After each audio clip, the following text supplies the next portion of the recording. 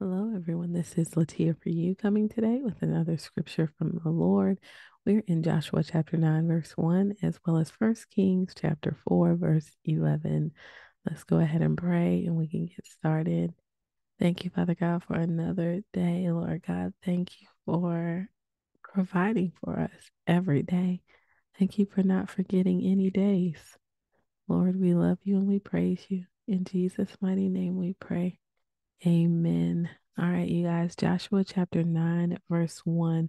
As soon as all the kings who were beyond the Jordan in the hill country and in the lowlands, all along the coast of the Great Sea, towards Lebanon, the Hittites, the Amorites, the Canaanites, the Perizzites, the Hivites, the Jebusites heard of this.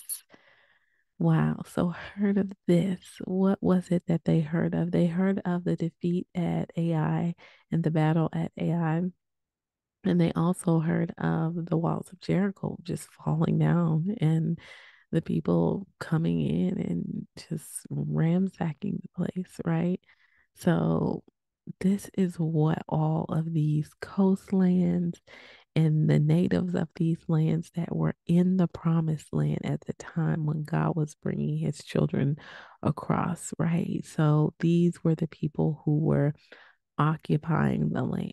And it says, as soon as all the kings who were beyond the Jordan in the hill country and in the lowland, so both the high and the low, all of it that belonged to the children of Israel in the highland and in the lowland, all along the coast of the great sea towards in the Great Sea being, I think, the Mediterranean type area and coastlands towards Lebanon, the Hittites, the Amorites, all of the ites, right? Canaanites, the Perizzites, the Hivites, the Jebusites heard of this. What did they hear about? It's one thing to hear about a battle that went on and kind of be scared that, oh my goodness, you're next.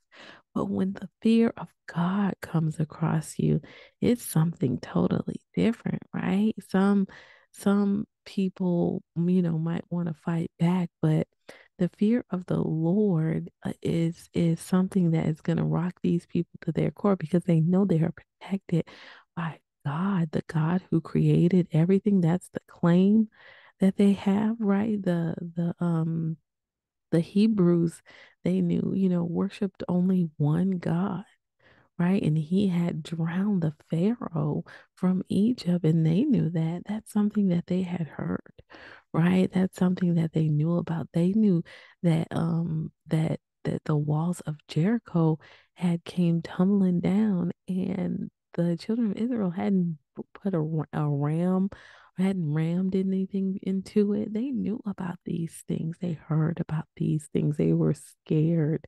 It says, as soon as all the kings were who were beyond the Jordan, that means that all of them, when they heard of these things, they wanted to unite, right? All of these that they're naming in the next verse, they're saying they were uniting to try to fight against Israel because they knew that Israel was coming with their God, right? And so um, this was a very scary thing because if God be for you, who can be against you, right? What army, what weapon can you hold up against God? You can hold nothing up. And we have that God, the God of the Hebrews. That God is our God.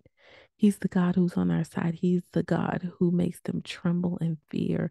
He's the God who is going before us, fighting our battles for us. All these different people were trying to unite, and none of them would be able to stand a chance if the children of Israel stayed with God. Amen.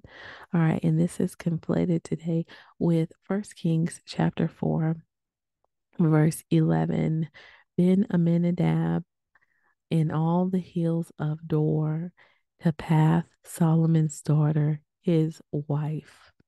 All right. And so this may seem obscure, but if you read this in its context, this is speaking about, you know, one of the sets or groups of people that fell under management of one of the 12 people who were assigned to the house of Solomon, right? Remember, Solomon had so many wives, right? He had 700 wives and 300 concubines. So that's a lot. That's a lot of people and a lot of food and a lot of provisions that had to be made. So there were 12 officers that were in charge of these provisions to be provided to these families. And so each officer was assigned a month. And so 1 month, January was for this person, and February was for that officer. So one of the people that fell under this security, this provision, was Ben Aminadab in the hills of Dor. The path, Solomon's daughter, was his wife. That's why he was able to be provided for, right? He had provision from the king's table, right? Ben Aminadab, and he was married to Solomon's daughter. So his marriage to Solomon's daughter meant that he was royalty, right? He was connected, right?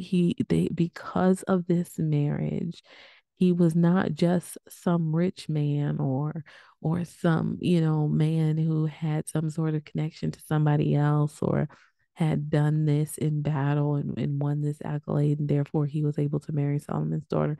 No, Ben Aminadab was connected to the king's household. Therefore, he was royalty, right? Therefore, he fell under the security of the king.